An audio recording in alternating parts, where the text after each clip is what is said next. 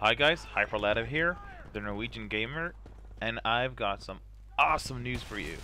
Now, it's not related to me, but it's related to PC gaming. I'm a bit hyped right now, so I might sound a little cheery. First things first, if you haven't, start Steam and update the client. In the latest client update, they have changed the audio codec they use for voice chat to Silk. Now, Silk is the audio codec that is used in Skype. So now we're gonna get just as good call quality in Steam as we do in Skype, which is awesome. And it also means that the bandwidth usage of the Steam client is going to go down, and it's going to be just as efficient as Skype. So that means you can you don't have to run Skype to get good audio quality that doesn't suck up the whole bandwidth. That's the first thing. Second thing, very soon, according to Gabe Newell, the head of Valve, who makes Steam and the whole service, according to Gabe Newell, there will be a recording feature in Steam very soon. That means that now you can take screenshots, but that means that in the future you will be able to do recordings of your gameplay. Now, there hasn't been said anything about when it's gonna come and how beefy it's gonna be, how many features it has, or if it's up to par with, say, Fraps or PlayClaw. But the thing is, the thing that it's there is awesome. So I'm really looking forward to that. To put it lightly, that's gonna be really awesome. That you don't have to run extra software. All you need is just Steam, and it'll take screenshots for you. It'll record gameplays for you. Everything just in Steam in one big bundle. It'll probably make Steam run a little heavier, but then again, you can actually exclude other software running on your computer, so it might add up, if you know what I mean. I'm really stoked. That is gonna be awesome.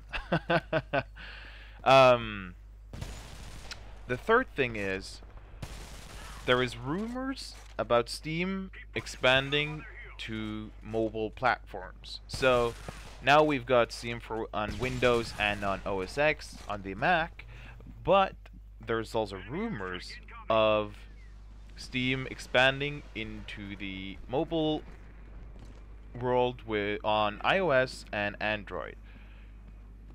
What it's gonna do there, I would guess that it's gonna be something along the lines of Game Center or what's it called? Oh, the other service. I don't remember the name of it right now, but you know, it's the kind of thing that Steam does on the computer, where you can add support for Steam in your iPhone or Android game, and it'll keep track of friends for you. It'll probably make it possible to chat with your friends. You would get achievements.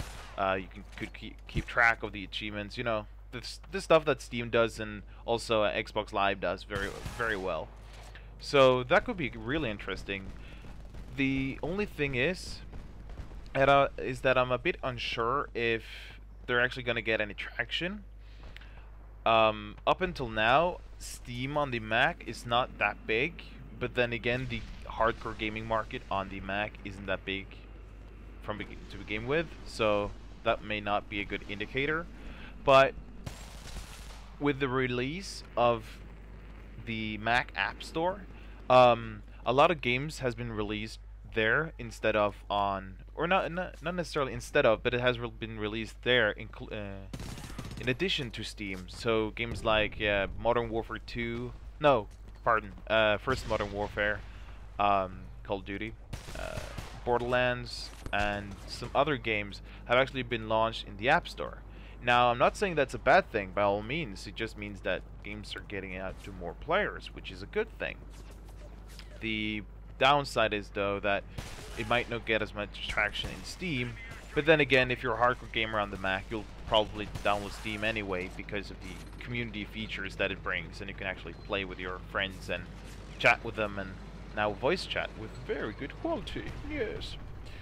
Um, but the thing is, on iOS, you've already got the Game Center, which I mentioned, which pretty much does the same thing. It keeps track of your friends.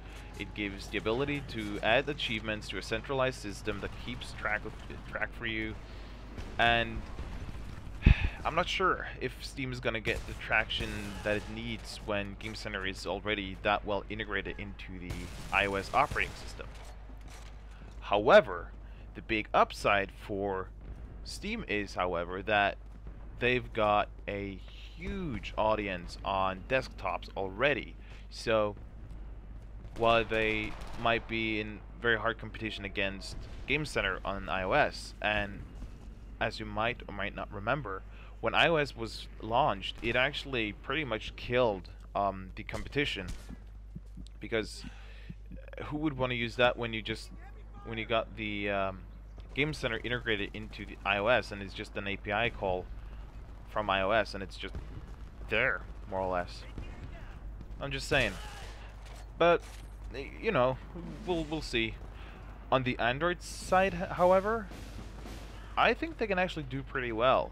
I mean, we've already got other competitors, but I do still believe that Steam can survive and actually do something on its own merits. And it'll be interesting to see if they can manage to do something on the mobile platforms. So that's it for now. I just thought it was so when I read this, I thought it was so awesome. So the first thing I did, I made a video about it. Well, that's it for now, guys. I hope to see you next time. Snackers.